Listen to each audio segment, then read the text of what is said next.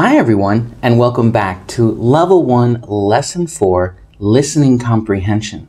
Now before we get started, I wanted to tell you all that I'm very proud of you. You're all doing amazing. So now, let's keep that going. Now remember, for this series, I will read the story 2 times. Now, here is the first time. The boat drew closer, and we could see the hot red lava flow off the land and into the water. It changed from bright red to black as it cooled. This lava came all the way from the crater at the top of the volcano, traveling miles to get here.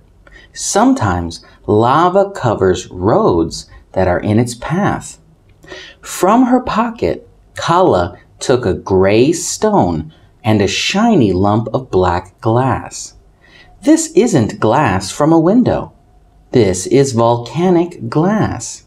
It forms when lava cools really fast. The other stone is called pumice. She handed it to me. It was scratchy and rough and full of holes.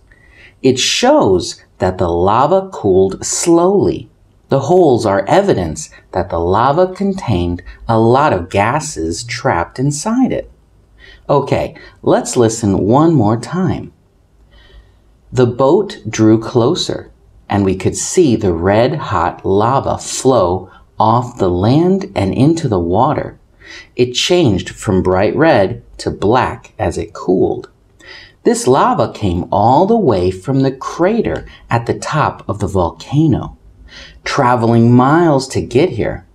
Sometimes lava covers roads that are in its path. From her pocket, Kala took a gray stone and a shiny lump of black glass. This isn't glass from a window. This is volcanic glass. It forms when lava cools really fast. This other stone is called pumice. She handed it to me. It was scratchy and rough and full of holes. It shows that the lava cooled slowly. The holes are evidence that the lava contained a lot of gases trapped inside it. All right, that was great. Here is question number 1. What flowed into the water? Pumice, water, glass, lava. Question number 2. What was in Kala's pocket? Lava, pumice, glass, a banana. And question 3. How is the black glass formed? When lava cools slowly? When lava cools really fast? When there are gases trapped inside? When the lava flows into the water?